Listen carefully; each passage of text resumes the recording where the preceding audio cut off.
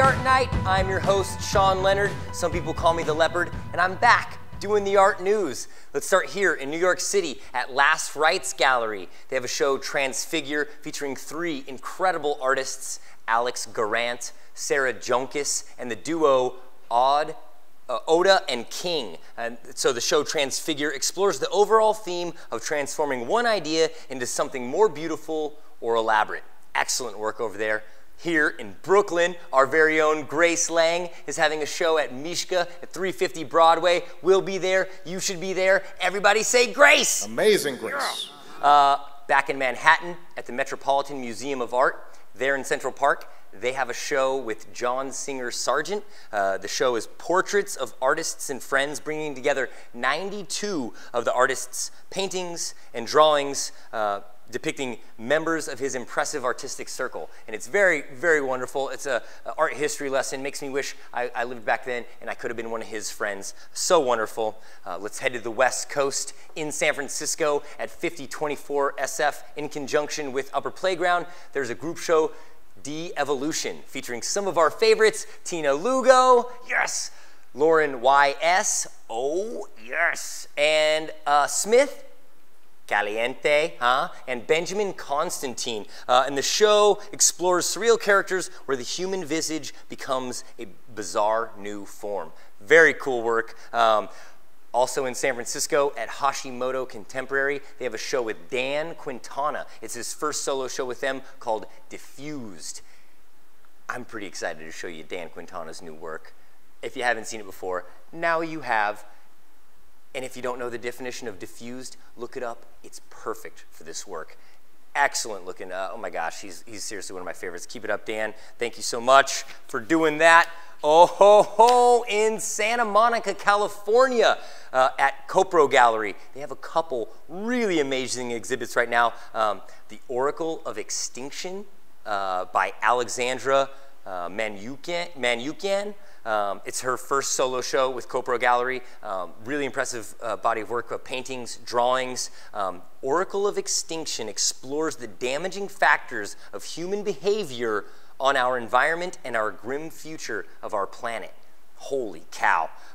Also, they have a group show inspired by the star Sirius. The show is called The Summer Soirée. Scott Sheedley, also featuring Victor Safonkin, and Nick Sheehy is in the show. Along with the press release, they included a bit of Homer's The Iliad, and I would love to share that with you. Sirius rises late in the dark, liquid sky on summer nights. Star of stars, the star that men call by name, the dog of Orion.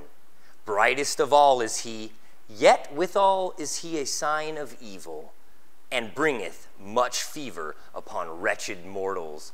Oh man, I just love that. Great work. Head south to Los Angeles.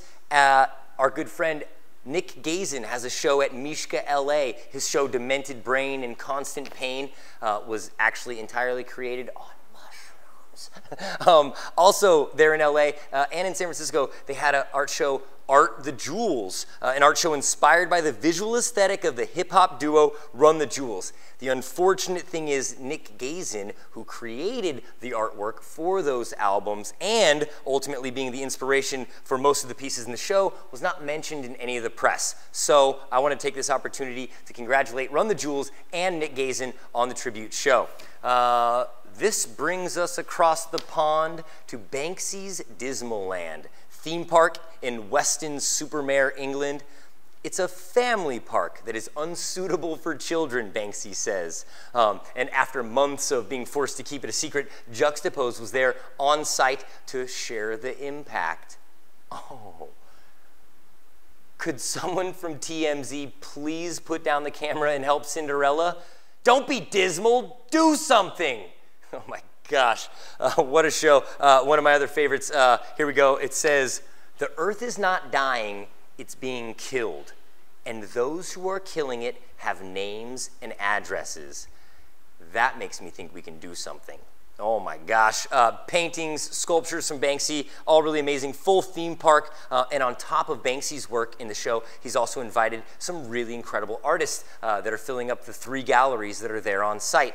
You'll find work from Kate McDowell, Zaria Foreman, we've got Josh Keys, Scott Hove, and Flamian Burst. Well, if I pronounce his name wrong, I really hope he can afford it. Well, that's the show I got for you this week. Thanks for tuning in again. Like it, share it, subscribe if you can.